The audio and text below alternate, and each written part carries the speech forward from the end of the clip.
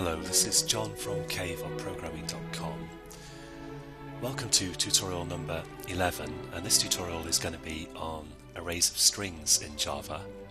I'm also going to show you another way of iterating through arrays in Java, and this tutorial is going to be kind of divided into two halves. And in the first half I'm just going to give you the lowdown on arrays of strings, and in the second half we'll dig a bit deeper into values and references. Arrays of strings in Java work pretty much the same as arrays of integers. I can type string array words, for example, equals new string array. Let's say 3 elements in this array. I can set the elements by saying words 0 equals hello, words 1 equals 2, and the third element will have index 2 because I started numbering at 0, u, and I can access those values the same way. I can say, for example, words 2, which will be u, so if I run that I get u down here. And the same trick with integers that I showed you with integers in the last tutorial works with strings. That is, here I'm allocating enough memory for 3 references to strings, actually. And here I'm actually allocating the memory for each of the 3 actual strings themselves.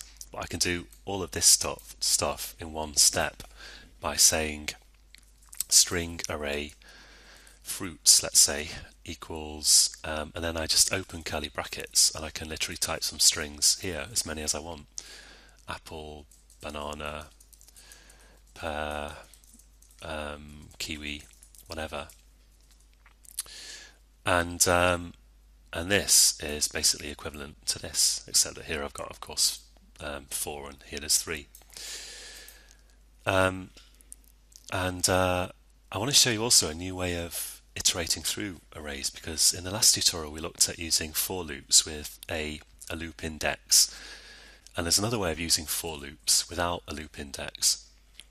I can declare a variable here that I want to set to each of the array members in turn. I'll call this fruit, let's say. So it's of type string because I'm going to iterate through an array of strings. And then here I put a colon, and here I type the name of the array that I want to iterate through. And now Java will set this variable fruit to each of the values of this array in turn. So if I do a sysout, I can say fruit and I get all the values in my array. So that's basically all you need to know at a basic level about using strings of arrays. Now I want to tell you a little bit more about values and references in the context of arrays particularly.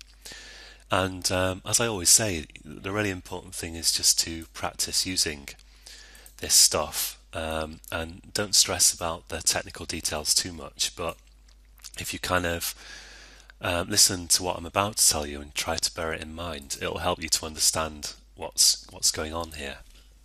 So if I declare an int in Java, int value equals 123, for example, as we've seen already, this is kind of enough memory to actually hold an integer, and it can only hold an integer. It's kind of the right sized bit of memory for an integer. And if I want to set it some kind of default value, I could set it equal to 0, let's say. But int, that works because int is a primitive type, and you know it's a primitive type because it's got a lowercase letter at the start here. If I type string, let's call it, I don't know, text. This is, string is a non-primitive type. It's a class, and the giveaway is the capital letter at the at the start of string here.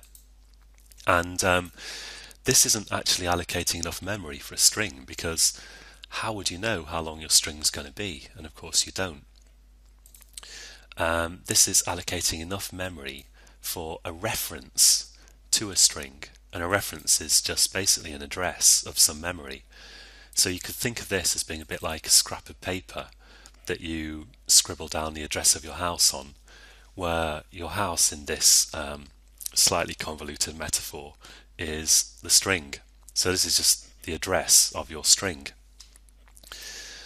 And the default value for references is null. So null is just kind of like, it just kind of means point this reference at nothing, so it's not pointing anywhere. And I can do a sysout on that actually. I can say sysout text, and then I get null. And this isn't the string of characters null. This is an actual special type that means kind of nothing. So if I create an array in Java of strings like this, if I say string texts with an S there, and of course I need the array brackets here, then again this is a reference that can point at an array actually of references to strings. So let's say I do new string array and I have like 2 references in my array, then by default Java will initialize each of those to null. So if I do sysout text 0, I'm going to get null again here.